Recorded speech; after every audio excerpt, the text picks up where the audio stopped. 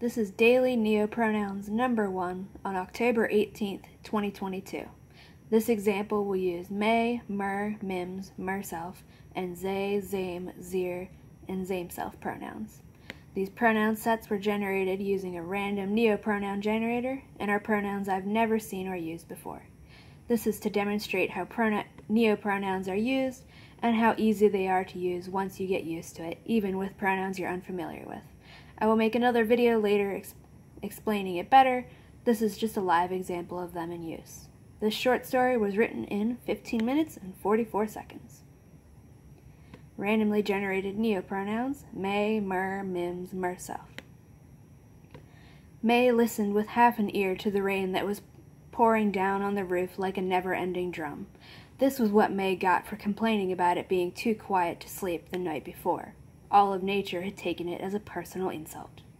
Mim's familiar, Cayenne, was draped across Mim's throat in their favorite light gray form, filling Mim's nose with the familiar musk of ferret as they snored. How they could sleep with the rain pounding against the, thankfully solid, metal roof, May couldn't understand. But at least one of them was getting any sleep. If May stayed awake any longer, tomorrow was going to suck.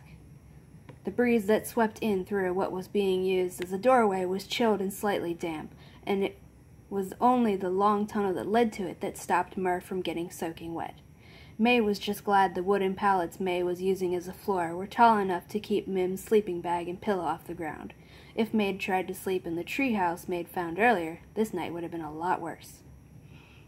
As though it had heard Mim's thoughts, a bolt of lightning struck across the sky, blindingly visible past the long tunnel to the door, followed swiftly by a crash of thunder that sounded like it was directly overhead.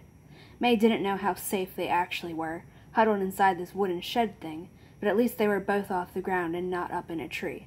It was a good thing Cayenne had convinced Mer to sleep in here instead. Cayenne twitched slightly in their sleep, and snorted a little, but didn't wake up.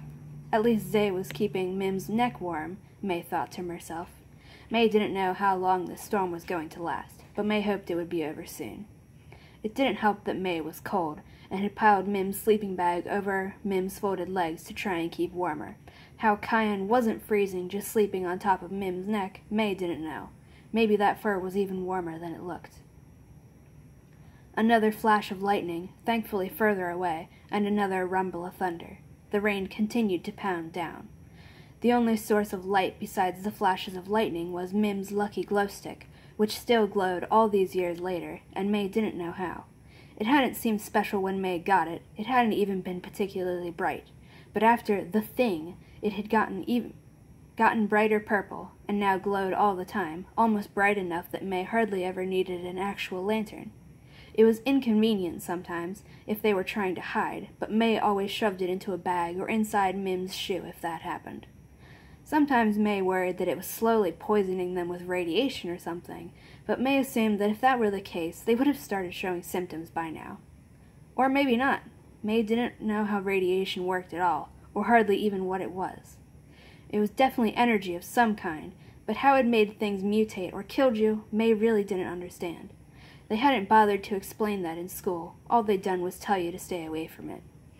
Not that that was particularly possible anymore, or even back then, but public schools weren't exactly known for being educational in any real way.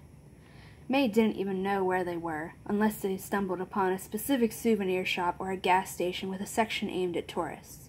May knew they were closer to the ocean than they'd started out, but other than that, May had no idea which way they'd been traveling. Mostly, they just followed the easiest places to walk and find food and shelter, whether it was abandoned houses or places out in the woods that were dry and safe from random animals. Sometimes, May wondered what Mim's life would have been like if the war had never started, if the bombs had never fallen. But May always shook herself back to reality after a little while, because there was no point thinking about things like that. May couldn't hop between universes like the characters on TV, or fly away with a random time traveler who would take Mer on scary but meaningful adventures.